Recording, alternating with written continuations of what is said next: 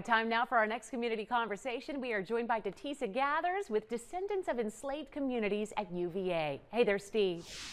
All right, Casey, a nice program coming up in conjunction with the center. Appreciate you coming in today. Hello, how are you? I'm good. How are you? I'm good. We love the center. We love the idea of this program.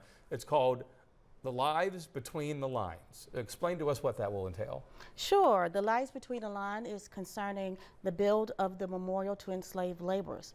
And it's also a deep dive taking a look at the construction of the memorial itself and how it came to be. All right, so if people are not familiar with it over on UVA grounds, the Descendants of Enslaved Communities, let's talk about this new memorial. It's still relatively new. Yes. Well, the memorial to enslaved labor was put in just recently, and actually was finished construction in 2020.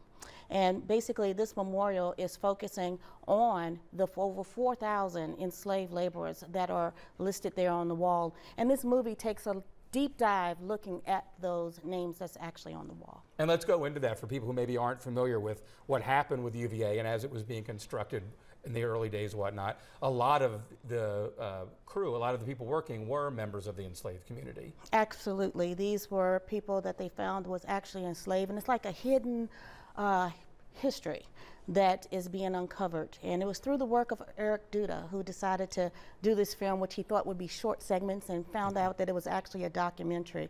The documentary is probably about an hour long, and so now the community can see it. This was in the film festival, and it actually won awards at the Richmond Film Festival. Insightful, to say the least, I imagine. Absolutely, absolutely. People need tickets to attend the film screening? No, it's absolutely free to the public, but they do need to go to the website to be able to access tickets, because even though it's open to the public, seats are moving fast.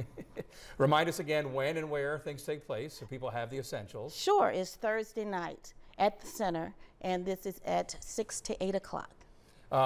What is it like for you to watch this kind of come to fruition, this film? Oh, it's been over about 5 years recording off and on, and actually you'll see many different hairstyles. And it's kind of funny to watch it go through, but it's also really, really intentional about making sure that we pay attention that even though this is about the construction of the university, construction of the memorial to enslaved laborers, it's taking a deep dive into in between those lines that is actually lives of the enslaved that was there. And today it's now descendants that's here, whether they know about it or they don't know.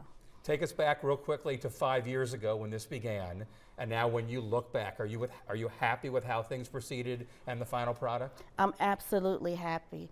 The film itself has actually moved into an area that is now able to be licensed. You can go to our website, www.descendantsuva.org, and see some instructions for how you can get your licensing. All right. Thursday at the center, certainly worth the time. Absolutely. Please come out. Ride it out. Appreciate it. Thanks so much. Thank you. All right, Casey?